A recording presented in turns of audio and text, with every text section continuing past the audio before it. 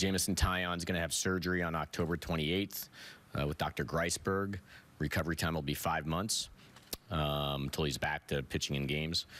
So obviously, clearly, there's throwing programs and rehabs and stuff in between or towards the end of that. But the expectation is by 5 months he'd be fully operational and back to where he had been prior to the surgery. DJ LeMahieu had surgery last Tuesday to fix his core injury, the hernia. That was performed by Dr. Myers last Tuesday in Philadelphia.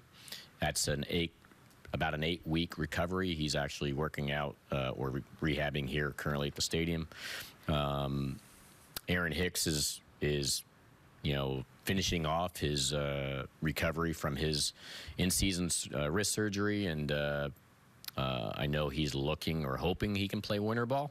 But regardless of whether he does or doesn't, this should be resolved, by late November, if not December. Either way.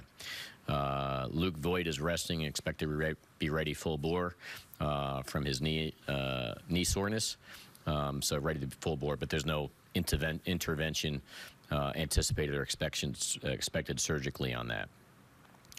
Tim LeCastro is currently 3 months post-op. He'll be running soon and hopefully be a player by the start of next season. So that's I'm not saying by the start of spring training, but the start of next season. Darren O'Day is currently rehabbing back in Atlanta and should be ready by the start of the season. Again, I'm not saying the start of spring training, but the start of the season. Obviously, he has a player option decision to make.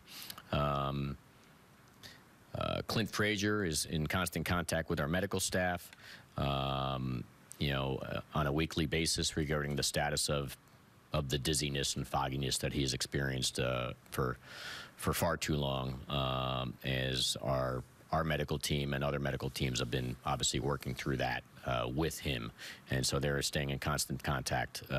He is back in Atlanta when that he transferred from our Tampa complex towards late in the season to return home to Atlanta.